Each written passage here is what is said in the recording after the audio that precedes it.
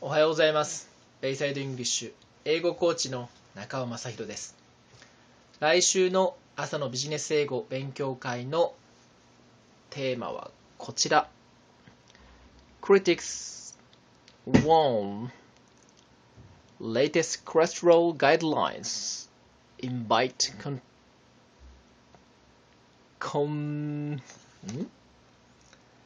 overtreatment.Critics warn latest cholesterol guidelines invite overtreatment. これですね。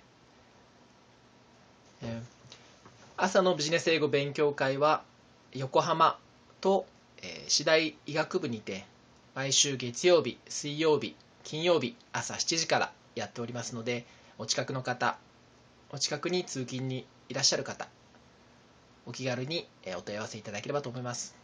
無料で見学やご参加、最初の参加できますので、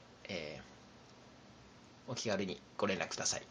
それでは、今週の記事の第1パラグラフ、最初のパラグラフをちょっと読んでみたいと思います。Critics warn latest cholesterol guidelines invite overtreatment. From NPR News, this is All Things Considered. I'm Robert Seagull and Melissa Block.And we began this hour with confusion. Last week we reported on new guidelines for treating cholesterol. Well, those guidelines were sharply challenged today at a meeting of heart specialists in Dallas.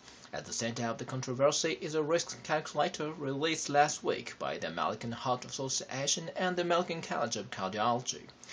Critics challenge the calculator grossly overestimate some people's risk of a heart attack or stroke. If true, that could lead to millions of people getting cholesterol-lowering drugs who don't need them. NPR's Richard Knox sorts out the controversy. いかがでしょうか。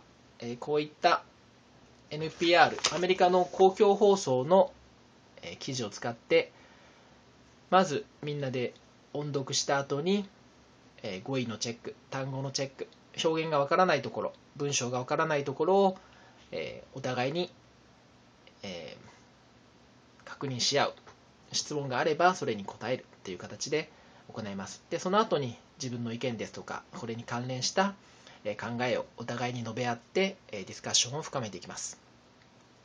普段なかなか自分が話す機会がない、自分の考えを表す機会がない、わからないところを聞く人がいない、そういった方がいらっしゃいましたらいつでもお気軽にご参加いただければと思います。